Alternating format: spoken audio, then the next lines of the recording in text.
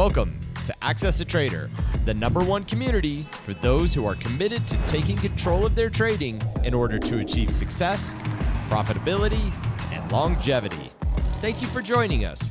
Here's Dan Shapiro to help you find your edge, master your process, and own your future. Hey guys, good morning everybody. Happy Saturday and welcome to another edition of the AccessATrader.com weekend update show. Before we get started, I want to be one of the very first to wish all the wonderful moms, grandmothers, aunts, hell, even single dads, a happy, wonderful Mother's Day weekend. Everybody knows the mom is the foundation of the home, the rock, everything, the strength. So we not only do we celebrate the mom,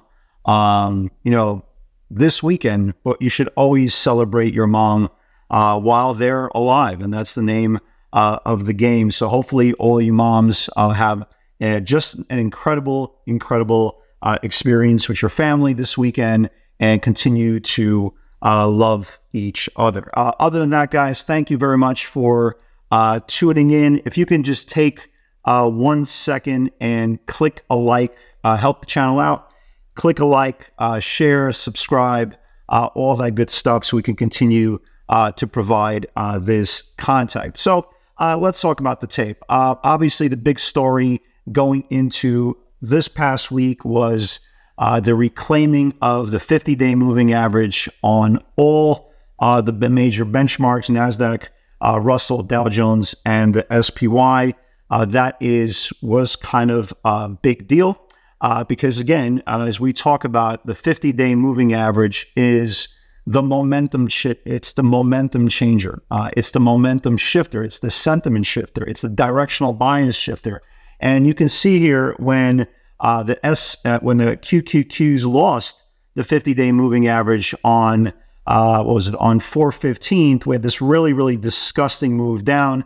And now that we reclaimed the 50-day moving average, you could see the price action dramatically change. Even on days that the market looks weak, is not really weak. It's just digesting. It's just absolutely resting. And if you look at all the indexes for the week, again, it really does demonstrate how the importance of the 50-day moving average is.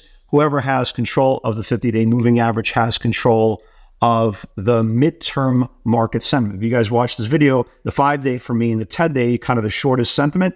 The 50-day is the birth of a trend. That's the most important part. Market continues its winning ways. The Dow puts in 8 consecutive green sessions for the week. S&P gained about 2%. Dow Jones gained about 2.2%. And the NASDAQ, even though it was the trailer of the three, right? The trailer of the big three, it's still doing an incredible good job. Reclaimed that 436.50, and now we're just grinding higher. We're not that far away from all-time highs again, above this 449 level, which was on 321. All the other indexes just flying. The Dow is absolutely going nuts. The SPY is going nuts. The IWM, that was much of the redheaded stepchild throughout the whole rally, right? It was kind of like the last to go. Even it's doing a really nice job above the 50-day moving average and goes higher. And if you look at the QQQs, they're just basically grinding right now, grinding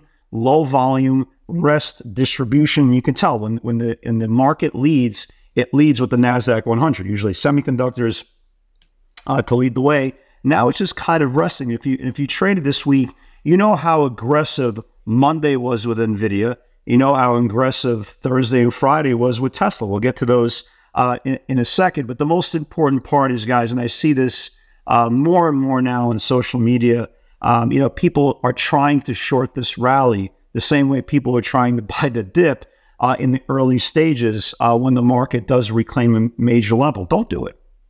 Don't do it. If you're doing it for a scalp trade, that's fine. But if you're betting directional on which way the market's going to go, and every single day you try to short the S&P, every single day you try to short the NASDAQ, especially into profit-taking weakness, you're going to get run over. And you see that every single day because you can see with your eyes how the indexes are just grinding back up above the 50-day moving average. So just understand, again, the most basic thing, I reiterate this on every video, above the 50-day is bullish, below the 50-day is bearish. And that kind of leads to a segue of what we had and what we saw this past week. A lot of distribution action going on, a lot of stocks going sideways, but a lot of names really kept on progressing price action. That's a very, very important thing. We'll go with them kind of one by one.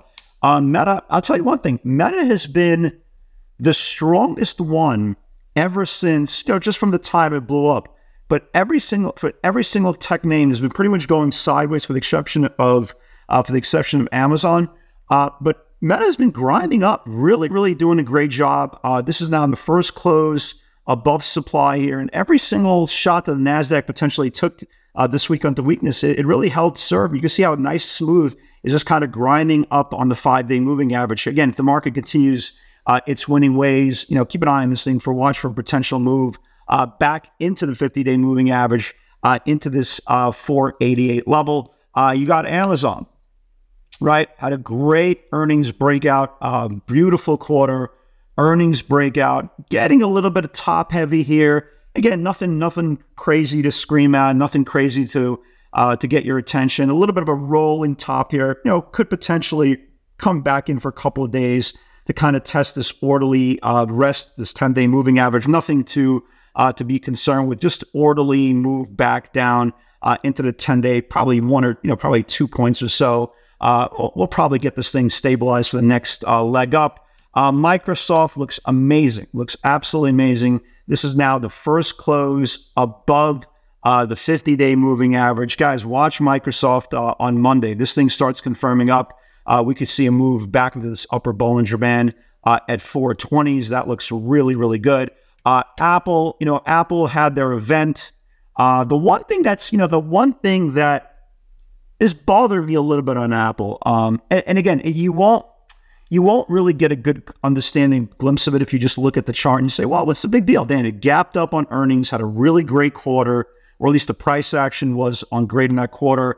Less damage from China than anticipated, especially on the iPhone sales. And now it's just kind of going sideways. But the one thing that's bothering me about this whole move, this whole digestion move on Apple, usually when you have a digestion move, you have more green candles than red, right? If you look at this digestion move for the last 1, 2, 3, 4, 5, 6 days, 5 out of 6 days closed lower than an open wheel, which is very, very odd in a digestion cycle. If you look at a lot of charts that are digesting, usually would have greener closes than open, suggesting people bought the dip in the morning to kind of move it back higher. But it's very, very odd that 5 of the last 6 days that the stock closed with lower candles than open. But again, maybe it's something, maybe it's nothing. I still think it needs to get above this 185 level on a close and start jolting back higher into this earnings high. So we want to give it kind of the benefit of the doubt.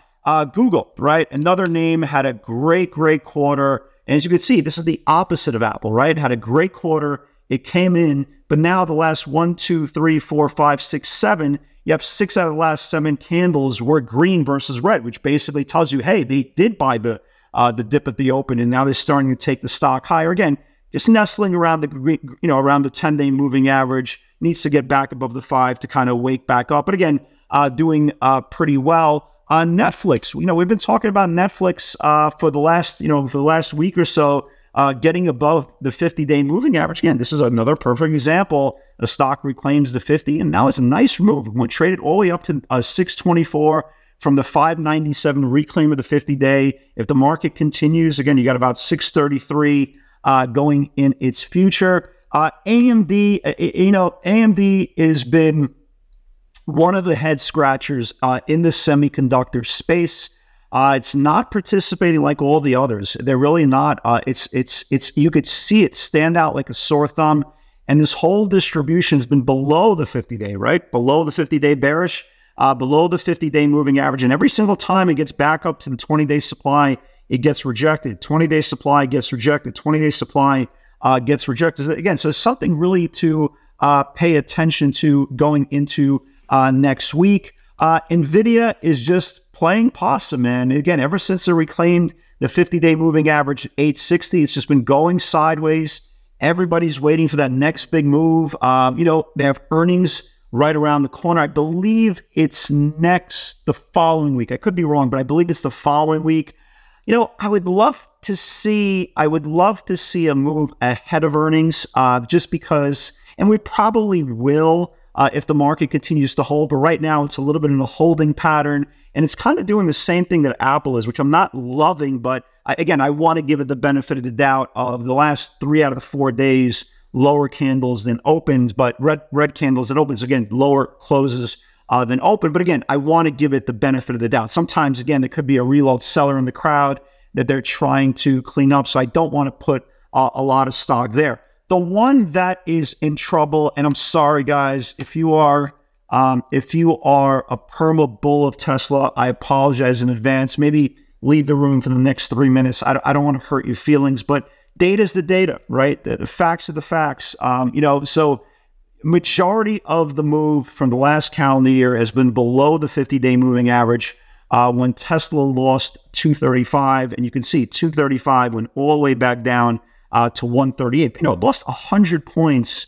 Lost 100 points from January. That's a lot, right? It's a 40% plus decline. They came out with earnings. The market deemed the price action that was already built into the lack of enthusiasm into the quarter. They had their worst. Again, we've been talking about this for a while, and I don't think anybody can refute it. They had their worst quarter since 2012, but because the market discounted what was going on, they rallied the stock, and they rallied it above the 50-day, and they kept it up the 50-day. And this is kind of my point with Apple and NVIDIA. You see all these red candles that eventually rolled over. And that's kind of my point about, Apple and NVIDIA. I don't like it yet, but I'm willing to give them the benefit of the doubt. But you can see here was the complete opposite.